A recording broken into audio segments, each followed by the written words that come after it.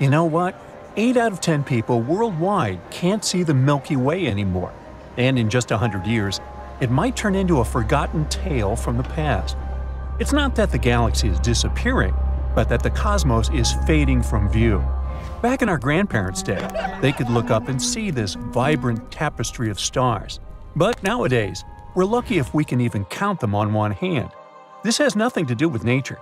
It's all because of the creeping threat of something called light pollution. Next time you walk around a big city after dark, take a moment to notice the large number of street lights, neon billboards, and office buildings shining all night long. Those endless city lights create an artificial brightness that competes with the natural glow of the stars. This is light pollution, and it's getting worse. Every year, Earth gets 10% brighter. That means if someone is born today in an area where you can typically see around 250 stars, when they reach 18, they'll only be able to see about 100 of them. Unfortunately, that's already a problem in big cities, where looking up at the stars is becoming something that you can only do in planetariums. It's gotten to a point where, during an earthquake that knocked out the power in Los Angeles in the 90s, many residents called emergency centers to report a massive silvery cloud in the night sky. But what they were actually seeing, perhaps for the first time, was the Milky Way. When you look at Earth from space, you can see vast areas of North America, Europe, the Middle East, and Asia all lit up. Singapore, Qatar, and Kuwait are some of the most light-polluted countries. On the flip side, remote places like Siberia, the Sahara, and the Amazon rainforest are in total darkness. Light pollution shows up in many forms. First, there is glare, like when you're driving and those bright lights literally make your eyes hurt, leaving you very uncomfortable.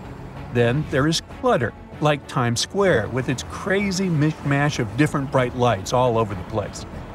Light trespass is when light sneaks into places it shouldn't, like a streetlight shining right into your bedroom. And finally, there is over-illumination, which is just using way too much artificial light for no good reason, like keeping all the office lights on throughout the night when no one is even there. All these forms of light pollution aren't just stealing the beauty of the night sky, they're also interfering with astronomical studies. When we rely too heavily on artificial lights, it messes up the work of Earth-based telescopes. And when that equipment can't do their job properly, we end up needing even more expensive space telescopes like Hubble and James Webb. And let's face it, that costs us billions. Turning night into day actually affects all of us, not just astronomers. Nighttime light messes with our sleep schedule and our body's internal clock.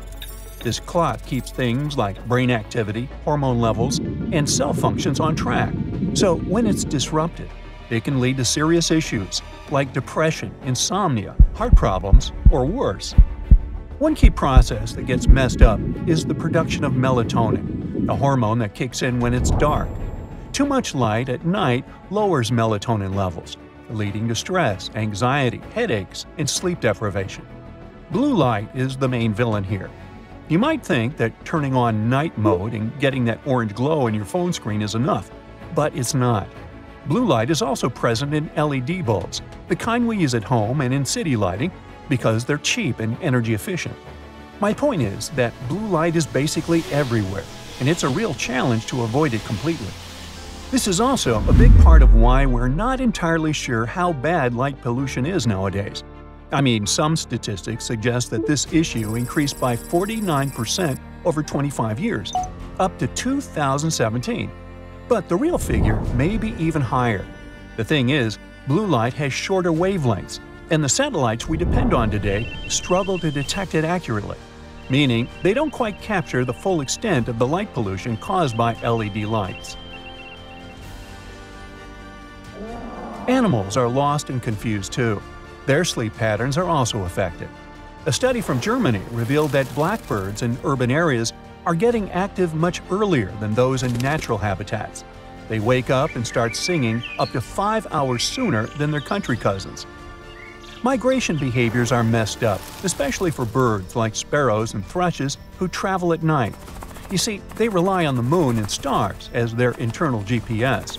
So you can imagine how disoriented they get when they spot something like Las Vegas's massive sphere, lit up by 1.2 million LED bulbs. The intense brightness hides stars and disrupts their navigation across thousands of miles and continents. And it's not just that. Artificial lighting is unfortunately causing more birds to crash into skyscrapers and high-rise buildings. Insects, like mosquitoes, are also affected by light pollution. Yep, they're kind of gross, so it might not bug you if they're attracted to artificial lights and meet their fate. But remember, they're a crucial food source for many animals, like bats or frogs, so disrupting their populations could throw off entire food chains. Nighttime lights are causing problems underwater as well. Marine creatures near brightly lit panels off the Welsh coast are changing their behaviors, and fewer sea squirts and sea bristles are hanging out near those lights. Another example involves sea turtles. They typically lay their eggs on beaches and often return to the same spots for years. But when those beaches are too bright at night, female turtles might become confused and decide not to lay their eggs there. Now, do we really need all this light? It's hard to say. Some people might feel safer at night, while others think the opposite. You see, it's usually the glare that messes up our sight. Here's an example. If there's a super bright lamp blocking our view, say at a gate, we can't see anything but the light. But check this out. If we partially cover the light with our hands, suddenly we can spot an intruder. Wow. What I mean is that more lamps don't always mean more safety. It's all about using them the right way, and doing things like dimming lights can actually enhance security. Plus, it could save you some cash. Speaking of which, light waste has a pretty big impact on the economy. Take a Cobra Head streetlight, for instance.